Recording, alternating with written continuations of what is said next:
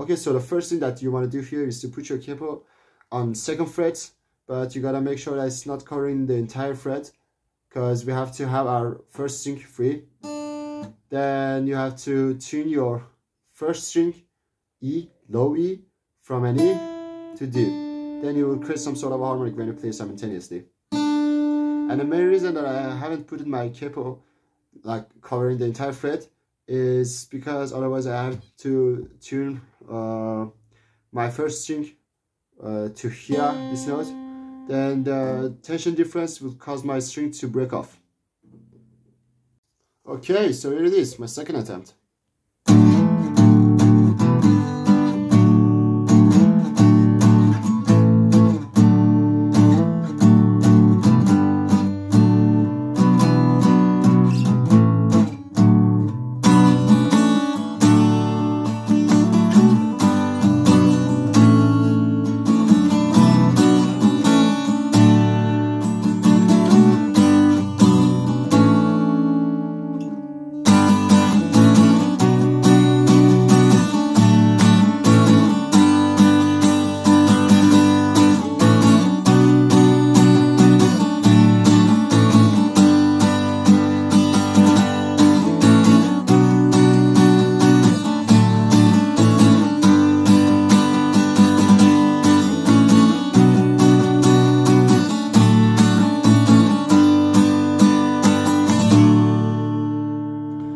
Hope you all have enjoyed. Smash like, subscribe.